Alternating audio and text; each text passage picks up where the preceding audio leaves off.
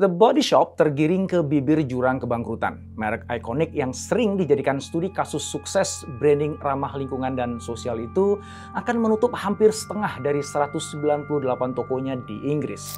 Kebijakan ini membuat 2.000 pekerjanya berisiko terkena PHK. Apa yang sebenarnya terjadi?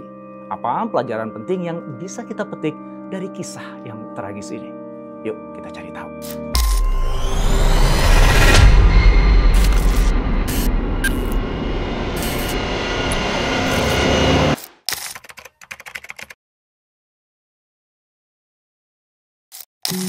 Anita Roddick adalah perempuan yang berkomitmen kuat terhadap upaya-upaya pelestarian lingkungan. Komitmen itu tidak luntur ketika Roddick terjun ke bisnis skincare dan kecantikan dengan membuka toko pertamanya, The Body Shop, di Brighton, Inggris pada tahun 1976. Produk-produk The Body Shop diperkenalkan sebagai produk berbahan alami dan diuji melalui proses yang menjunjung nilai-nilai etis. Dinding tokonya yang berwarna hijau menunjukkan komitmen kuat terhadap pelestarian lingkungan. Citra itu membuat The Body Shop punya positioning unik dan kuat. Pasar pun menyambutnya dan bisnis Roddick melaju dengan cepat. Toko Body Shop menyusul dibuka di kota-kota lain di Inggris. Bahkan kemudian hadir di berbagai kota di negeri lain, mulai dari Brussels di Belgia sampai Sydney di Australia. Ini dimungkinkan karena dalam mengembangkan bisnisnya, Roddick menggunakan sistem waralaba. Sampai ke era 90-an, The Body Shop berhasil memperkuat positioning brandnya yang ditopang oleh gerakan-gerakan sosial mereka.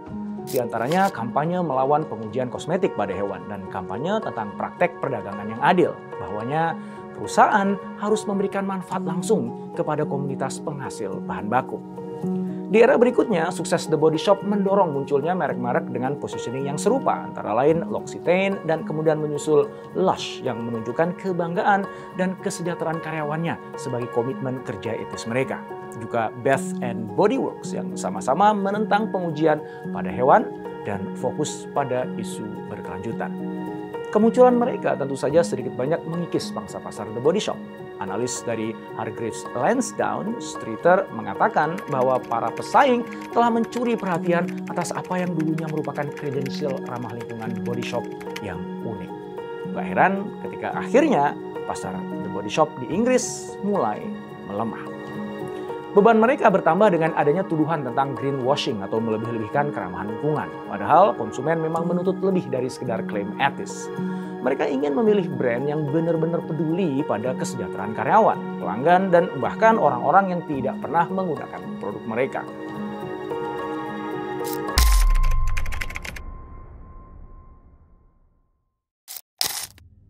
Pada tahun 2006, Roddick menjual perusahaannya ke L'Oreal seharga 652,3 juta pound sterling.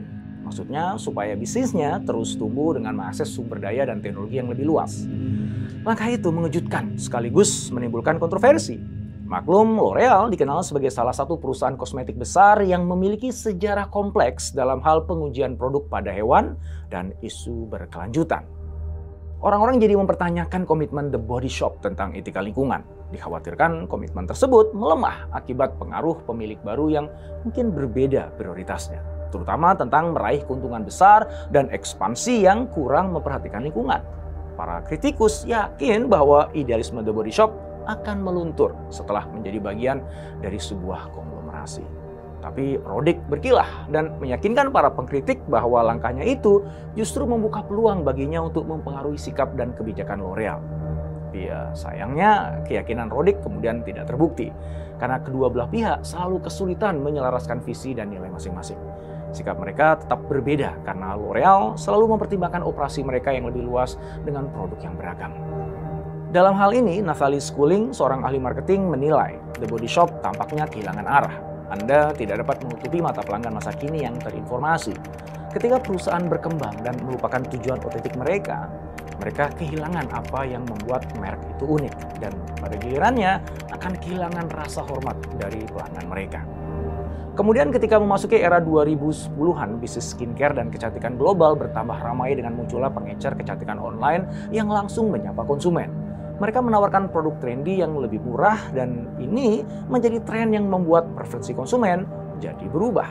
Sayangnya, The Body Shop gagal berinovasi dan juga dalam menekan harga untuk bisa menyikapi perubahan-perubahan tersebut. Padahal brand-brand lain sangat inovatif. Data Nielsen menunjukkan bahwa pada tahun 2022, pesaing The Body Shop meluncurkan 50 produk baru. Sedangkan The Body Shop hanya meluncurkan 10 produk baru saja.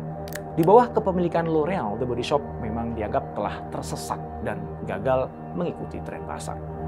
Selain itu, The Body Shop tidak berupaya menjangkau konsumen baru atau mempertahankan konsumen lama. Padahal pesaing seperti Dove rajin mengkampanyekan Real Beauty dan Number 7 dengan rangkaian produk Future Renew yang menawarkan kecantikan bagi wanita berusia 30 hingga 75 tahun. Nielsen menunjukkan data tahun 2022 bahwa The Body Shop memang hanya menghabiskan 3% pendapatannya untuk pemasaran. Sedangkan pesaingnya rata-rata menghabiskan dana sampai 6% dari pendapatannya.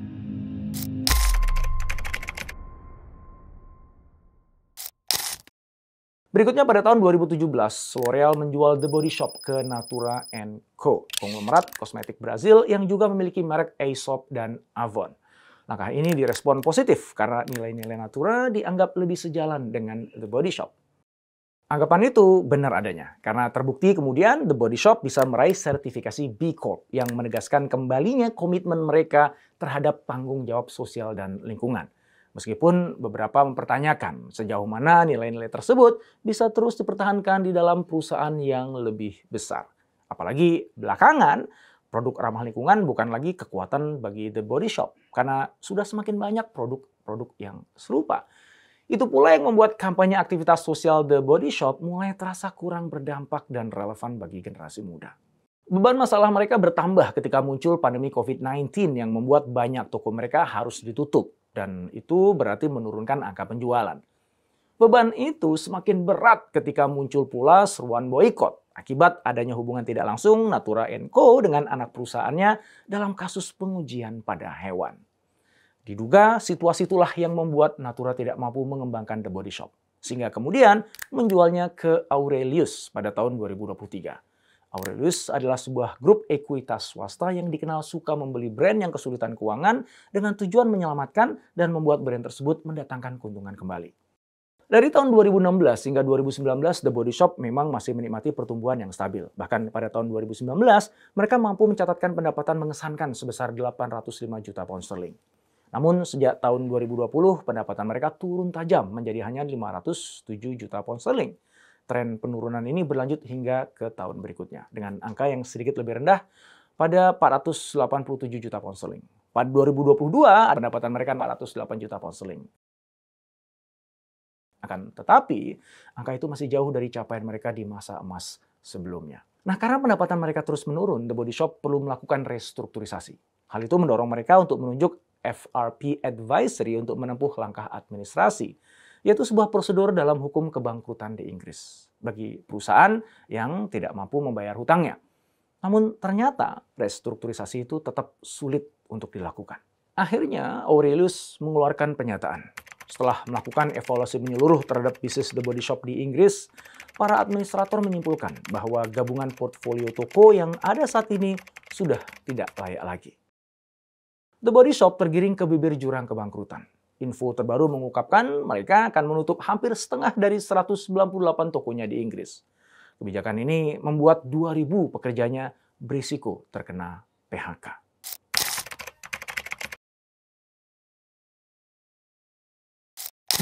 Bisnis The Body Shop sebetulnya dipersulit juga oleh kondisi bisnis retail global yang mengalami tantangan iklim ekonomi yang berat belakangan ini. Inflasi dan suku bunga yang meroket membuat daya beli masyarakat kian tercekik. Konsumen berpikir dua kali ketika mengeluarkan uang untuk berbelanja dan akhirnya memilih barang yang harganya lebih ramah di kantong. Itulah sebabnya kenapa di supermarket atau di loka pasar online lebih banyak produk kecantikan yang harganya lebih miring. Itu pula sebabnya kenapa Gen Z lebih bersikap realistis. Padahal mereka sering dipuji karena punya kepedulian terhadap isu keberlanjutan dan kesadaran lingkungan. Riset McKinsey tahun 2023 mengungkapkan bahwa krisis biaya hidup telah memudarkan minat mereka terhadap produk ramah lingkungan. Bahkan survei Forrester tahun 2023 menemukan fakta bahwa Gen Z cenderung memilih produk murah daripada yang ramah lingkungan. Selain itu, ternyata sebagian dari mereka masih giat mengkonsumsi brand-brand fashion cepat atau fast fashion yang praktiknya jauh dari etis. Generasi ini juga terbukti menjadi paling jarang mendaur ulang produk yang mereka pakai. Meskipun 60% dari mereka mengatakan pentingnya keberlanjutan dari sebuah brand. Tapi hanya 20% saja yang benar-benar menunjukkan kepeduliannya. Fenomena itu tidak hanya ditemukan di kalangan Gen Z, melainkan juga di semua kelompok usia. Sekarang mereka lebih mengutamakan harga, kualitas, dan kemudahan. Situasi itulah yang membuat brand seperti The Body Shop terpojok. Sang incumbent tidak berdaya menghadapi persaingan harga. Sebetulnya The Body Shop pernah menghadirkan konsep isi ulang di berbagai tokonya sebagai solusi menekan harga, sekaligus menerapkan konsep pemakaian kemasan ulang. Tapi sekali lagi, konsumen dengan dompet tipis sudah tidak lagi bisa merespon terobosan itu.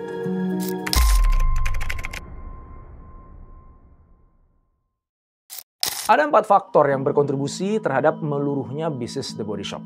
Pertama adalah adanya perubahan preferensi konsumen. Ketika generasi muda semakin menyukai kecantikan yang berfokus pada tren, inovasi yang cepat, dan pilihan yang dipersonalisasi oleh merek online yang lebih baru. David Aker dalam bukunya Brand Relevance, Making Competitors Irrelevant mengingatkan bahwa penting bagi brand untuk terus-menerus menyesuaikan diri dengan perubahan preferensi konsumen agar tetap relevan. Di situ The Body Shop sayangnya tidak mampu melakukannya. Kedua, hilangnya identitas lama yang membuat nilai-nilai inti The Body Shop menjadi kurang khas dan tidak lagi unik di pasar yang dijejali merek kosmetik sejenis. Faktor ini berkaitan dengan faktor ketiga, yaitu kepemilikan yang kontroversial ketika The Body Shop diambil alih oleh L'Oreal dan kemudian Natura & Co. Sebab keduanya terlibat dalam pengujian pada hewan sehingga mengikis citra etis yang kuat pada The Body Shop. James H. Gilmore dan B. Joseph Pine II dalam buku Authenticity: What Consumers Really Want menekankan bahwa perusahaan harus tetap setia pada jati diri mereka. Perpindahan kepemilikan The Body Shop menimbulkan pertanyaan bagi konsumen atas konsistensi nilai keberlanjutan yang telah lama menjadi dasar filosofi mereka. Yang keempat, faktor menajamnya persaingan, baik dari pemain lama maupun merek-merek baru yang dijual langsung ke konsumen. The Body Shop terus digempur oleh pesaing sejenis yang juga fokus pada produk murah dan ramah lingkungan, sehingga melunturkan diferensiasi The Body Shop di mata konsumen dan kemudian mengikis nilai lebih mereka. Pada akhirnya, The Body Shop perlu mempertimbangkan kembali strategi bisnisnya agar brand mereka kembali otentik dan relevan dengan pasar. Mereka perlu menemukan cara inovatif untuk melesat kembali ke dalam pasar yang sudah jenuh. Tidak hanya itu, The Body Shop perlu memperkuat komunikasi nilai otentik mereka dan terhubung kembali dengan konsumen, terutama generasi muda dengan narasi yang lebih beresonansi. Kesuksesan di masa depan akan bergantung pada kemampuan mereka mengadaptasi strategi yang mempertahankan autentifikasi dan relevansi produk. Dengan begitulah mereka bisa bangkit dan mengembalikan posisi unik mereka di hati konsumen.